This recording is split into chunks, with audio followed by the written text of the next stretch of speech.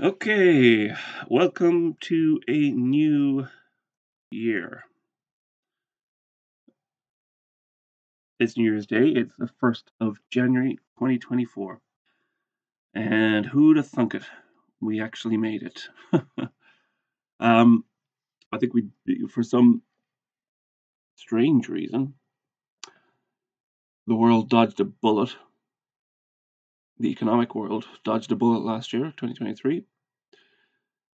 And then comes the reckoning. So let me give you an overview of where we stand in the patterns. And, judge for yourself then. What do you think? So I think I might, we'll start on the large degree charts and we'll work from there.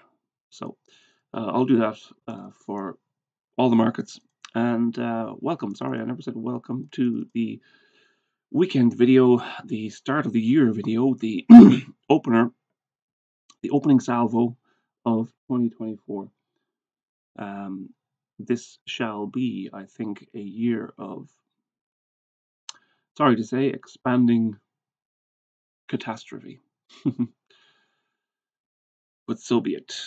Okay, this is Eurodollar. We'll start with the FX markets. And this is the daily chart in Eurodollar.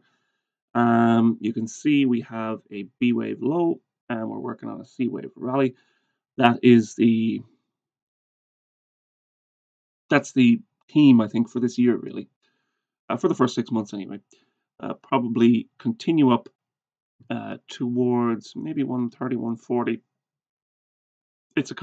It's a wide margin, let's say, for a target for wave B here, for wave C of B, sorry.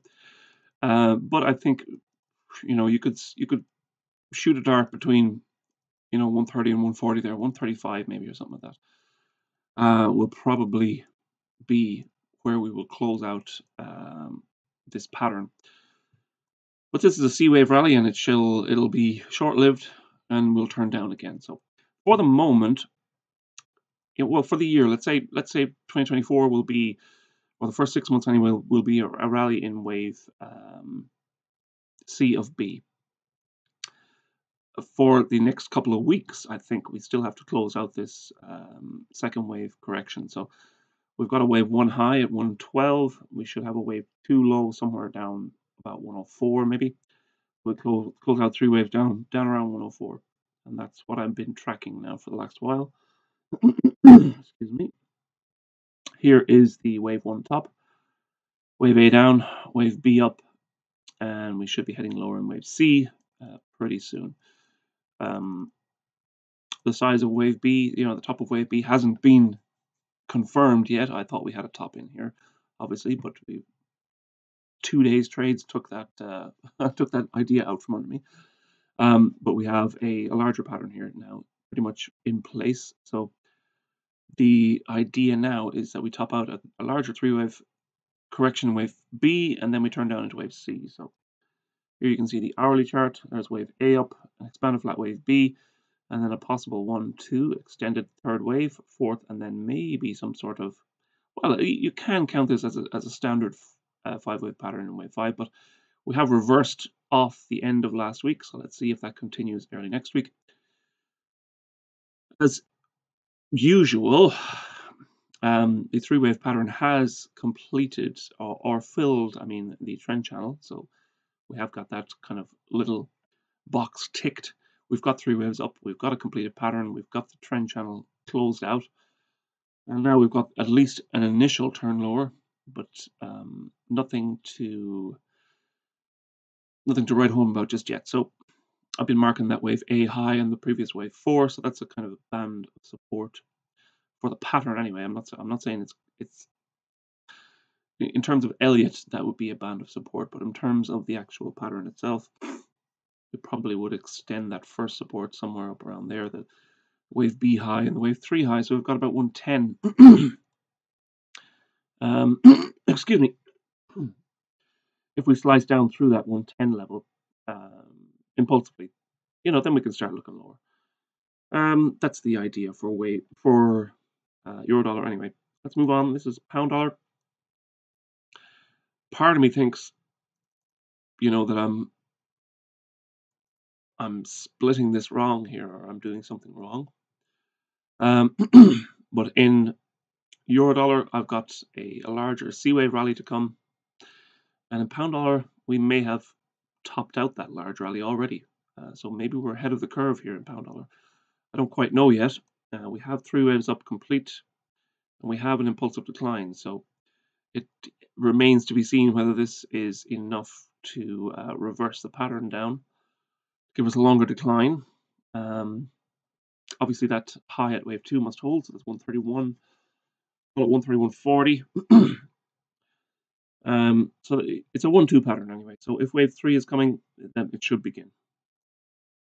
So you can see here we've got a wave 1. There's the wave 2 high, and here we've got a possible wave 1 and wave 2. It's a pretty complex pattern up in wave 2. We've got a 3-wave correction in wave A, very short, sharp decline in wave B, and then a possible ending diagonal wedge pattern in wave C. And I'll show you that in a second. We've approached the 78.6 retracement. Didn't quite get there just yet. The declines off the highs have been pretty sharp, not impulsive enough yet to turn the pattern, but I think we'll get there. Here's the possible ending diagonal pattern for wave C of 2. You can see how the wedge continued to narrow the range of the, the range of the action. Excuse me, got a frog in my throat.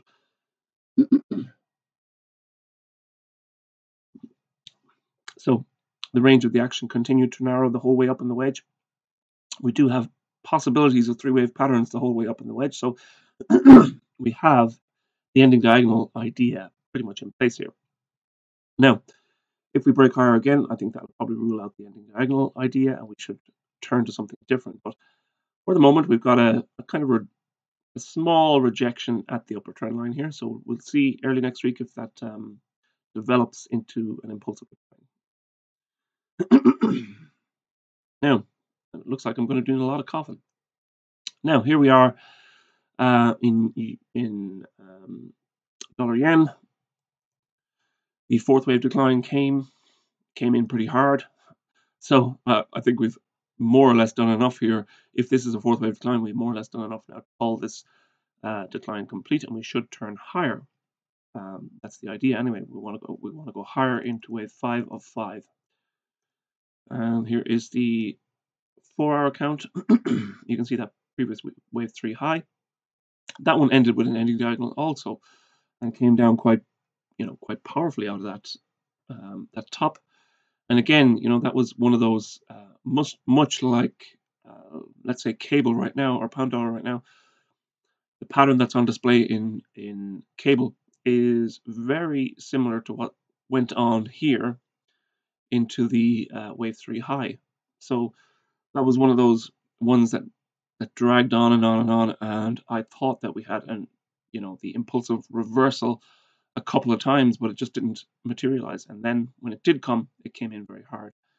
So I think something similar will happen in cable. When the actual decline does come, it'll come in quite hard like that. So we came down, we've come down 1,000 points here in cable, or sorry, in dollar yen, in about a month. Let's call it, no, 6 weeks. We came down 1,000 points. There was some furious rallies in there as well, but overall the pattern has held, and I think we are coming towards the end of that pattern now. And I'll show you that on the hourly count now. So here you go. There's the wave A low. There's the wave B top. So that's kind of furious snapback rally into wave B, and then off that we've kind of slowed the descent.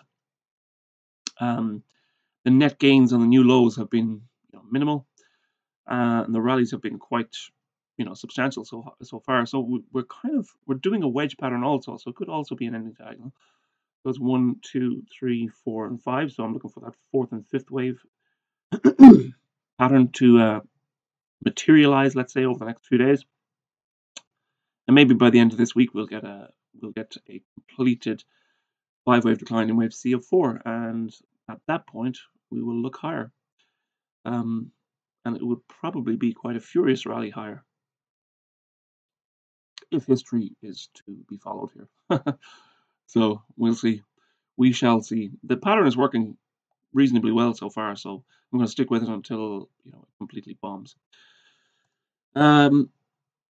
Here is the daily count. This is a daily count in the Dow, and obviously we have spent the year, after the good work done in 2022, we have spent the year in 2023 retracing that good work. So where value was being created in 2022, value has been destroyed in 2023. So I still think this is a B-wave top. We have come out to a new top. You can see the rally, the furious rally in the last couple of months has been matched by nothing, I think, really. Maybe the central third wave part of wave A, that's probably, as close as we can get to just the magnitude of the rally out to a new high here. So it was something to behold, I'll tell you that much. And something that I just couldn't believe that was happening. But, there you go. I mean, I should never underestimate the willingness of people to speculate once they get the bit between their teeth. Lesson learned. Here we go. So 3 waves up. We've almost filled that channel. Maybe we will fill the channel. I don't know. We do have a nice pattern in place here for wave C so far. So we'll see how that holds out over the next few days. Possible 5-wave pattern pretty much complete. The momentum obviously has slowed down significantly into the high. So you can see that a series of reversing peaks, even though wave 5 came in at an extreme as well. So it's been, in terms of RSI, it's been a lower peak. MACD has been turning lower ever since the final, let's say, the end of December peak, or the mid-December peak, let's say. So the 15th of December was probably the max out in MACD. We've turned lower since then. So that, suffice to say, the larger pattern has done enough. Whether the short-term pattern will agree or not is the next thing to examine. Excuse me. Obviously, the spike lower that happened, what was it, a week and a half ago now, that was very interesting to me. It kind of came out of nowhere, really. But we retraced it, with a lot of legs up, let's say, to a very slight new high, and then we're kind of pretty much closed at the high of that previous wave B top. So if this is an ending diagonal pattern, again another wedge pattern, the market has fallen out below the lower trend line now. So follow through, which has not happened. It will happen eventually. Follow through always comes, but will this be the pattern to cause the follow through? Let's see whether that shall be revealed, I suppose, beginning tomorrow, Tuesday. So there's no trade today. This is New Year's Day. So tomorrow, on the 2nd of November, we shall see whether we can follow through or not. And that's the idea. Okay, let's go to gold. The initial drawdown, I think, across risk markets will probably take gold down with it also. So as you can see, a possible ABC pattern here is what wave 2 is looking at. Even though we broke out to a new high again, we pretty much reversed that new high pretty quickly. And now we seem to have reversed off the previous wave 1 high. So if this is wave 1 and wave 2, then the B wave top is using that as a reference, or the second wave top here is using that as a reference. And then we should work lower in 5 waves down in wave C. So we've got wave A down, wave B up, and wave C. And this looks like an expanded flat correction wave 2. That means we should break to a new low below, 1790 or somewhere there. Excuse me. Let's go to the 4-hour count here. You can see that possible 1-2 pattern here. I haven't updated this 4-hour count in a couple of days. So we are falling behind here.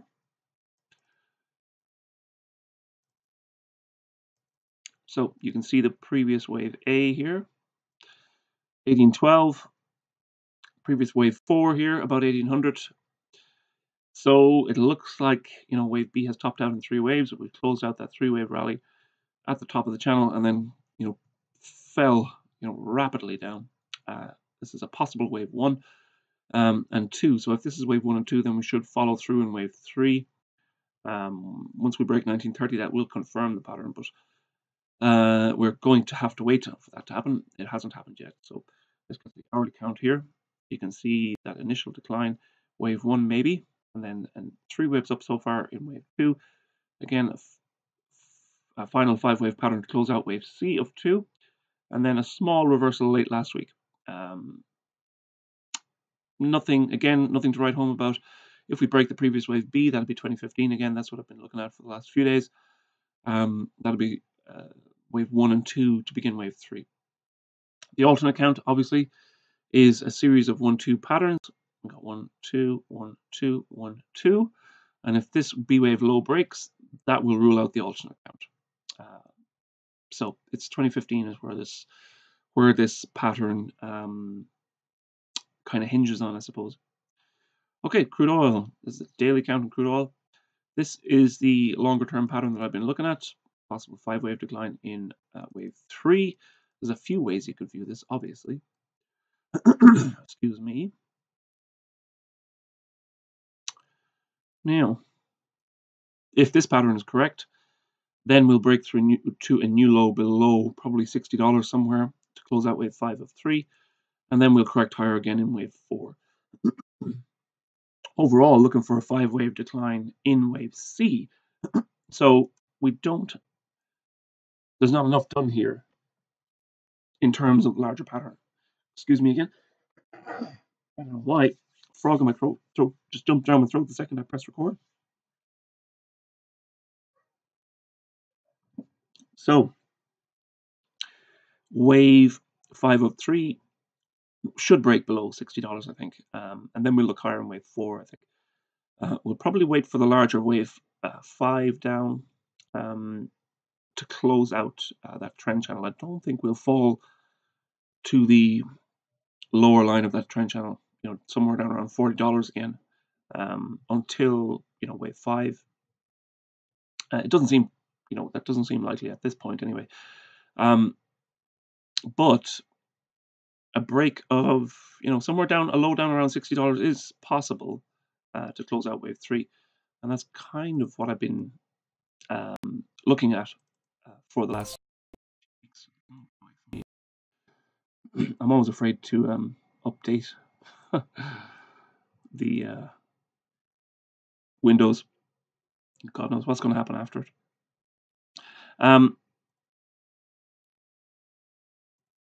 If we do, 63.77, I suppose, is what I have been looking at. That's the previous wave B there.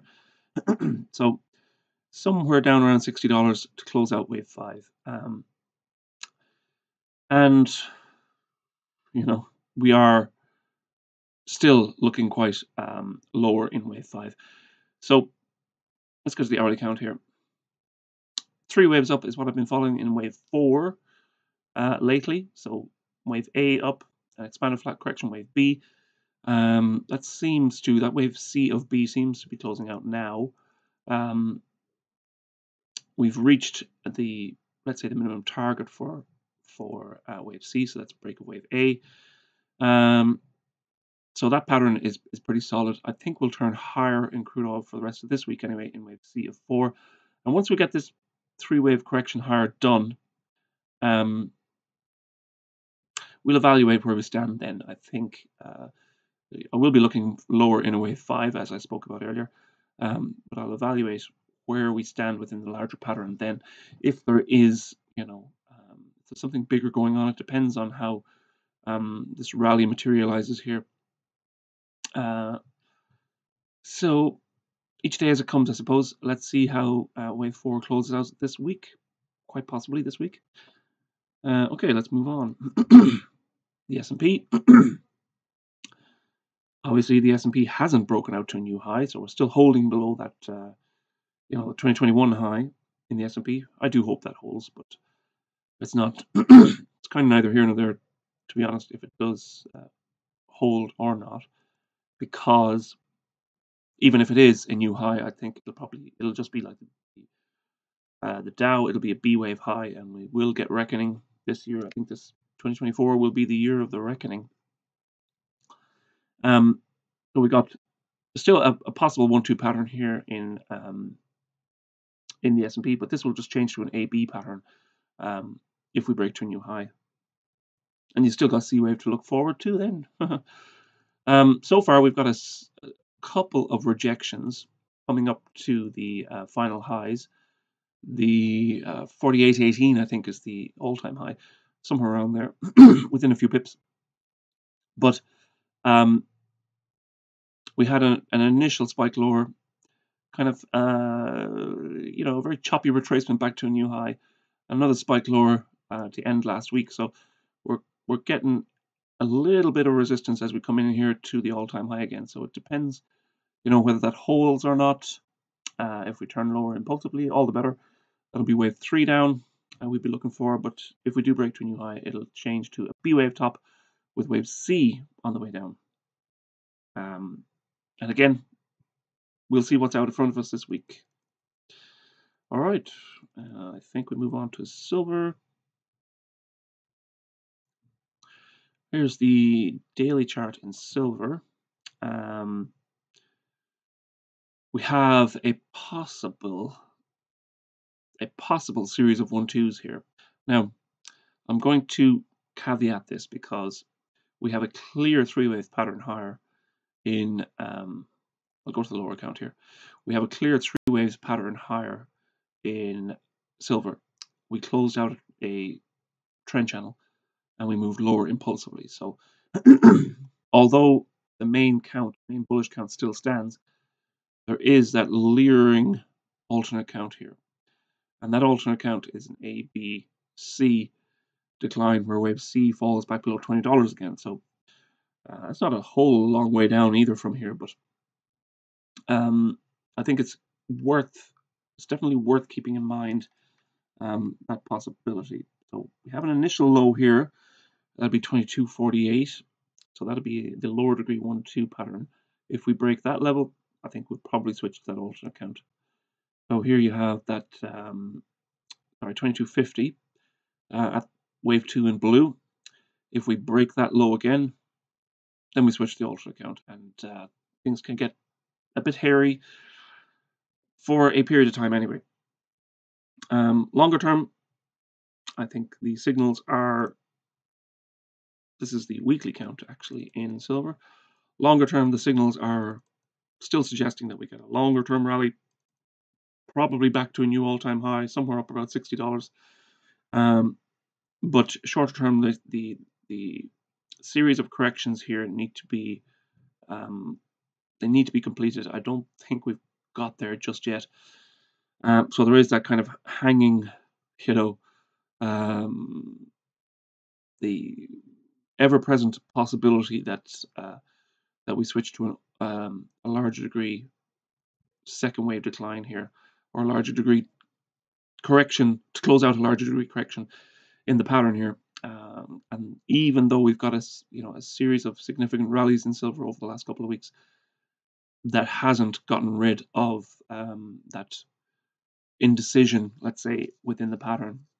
So let's see how this week trades. If we continue to hold, let's say at 22.50 level, continue to hold there, then we should probably, I'll feel more confident, I'd say, in that that bullish pattern.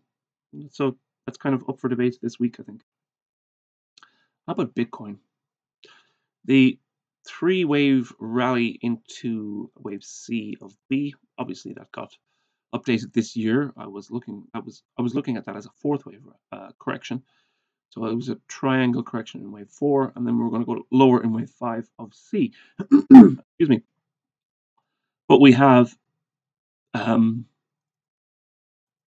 updated that wave count. market continued higher. We traced out another 5-wave pattern higher.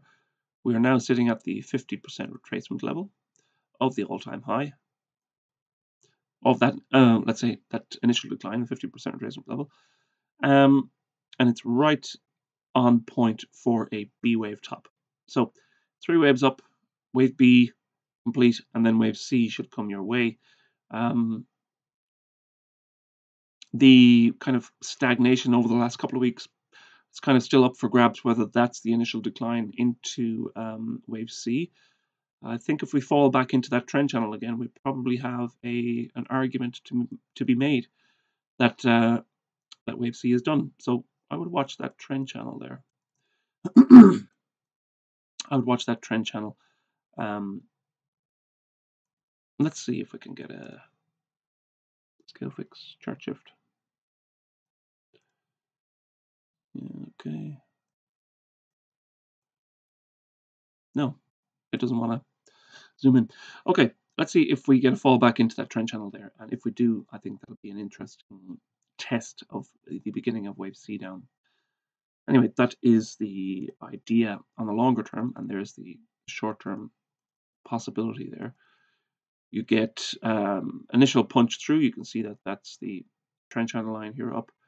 So far, we've kind of been holding above that, I suppose you could say, if we extend that line.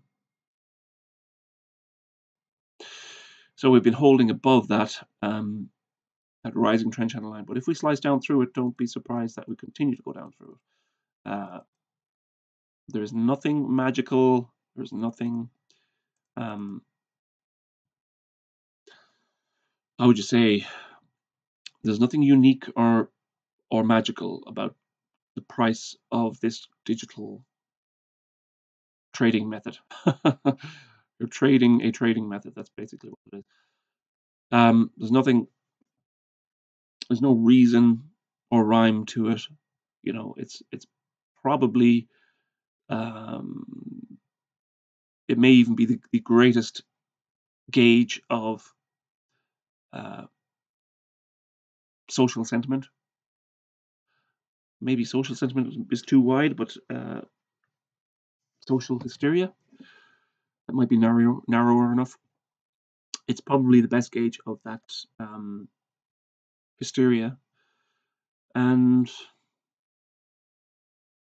the thing about hysteria is they tend to fall apart. So it fell apart before. I think it'll fall apart again. You know, people keep attaching some sort of, you know,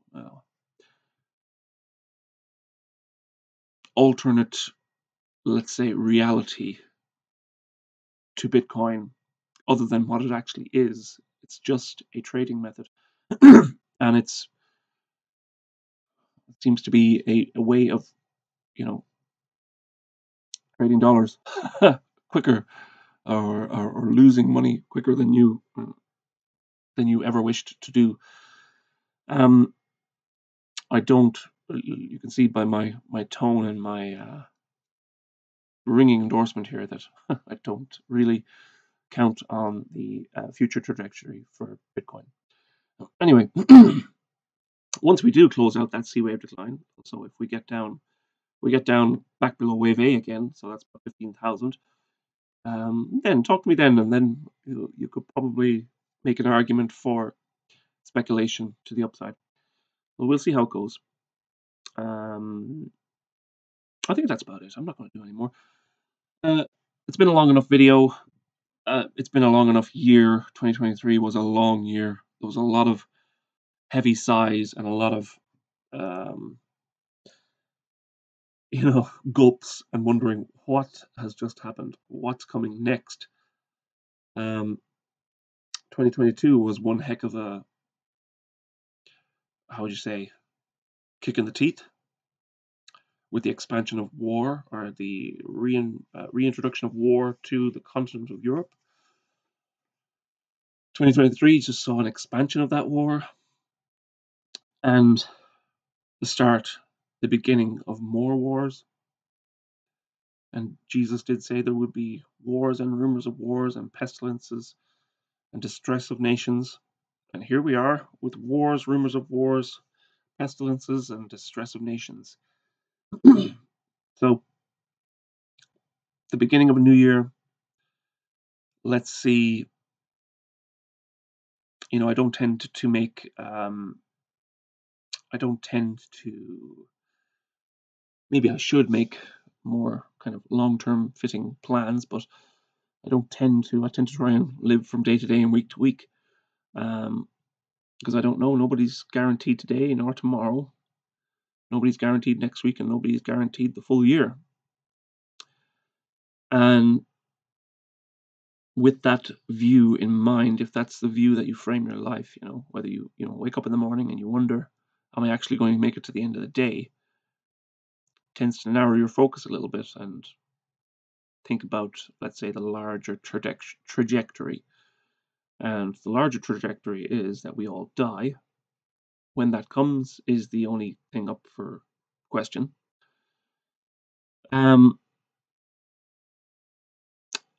And when I die, I don't want to be standing having to answer for everything wrong and every sin that I've committed, and there's been a lot of them.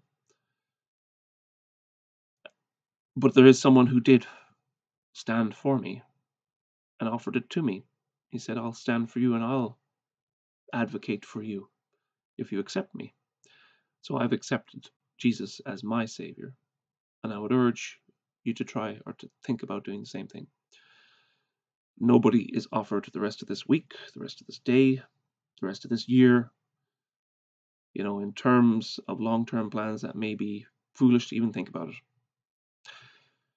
So let's see if we can get through the next week, and I'll see you here at the end of this week, and we'll do it all again. Okay. Happy New Year to you. On that bright and cheery note, Happy New Year to you all, and see you at the end of this week if you make it. Bye-bye.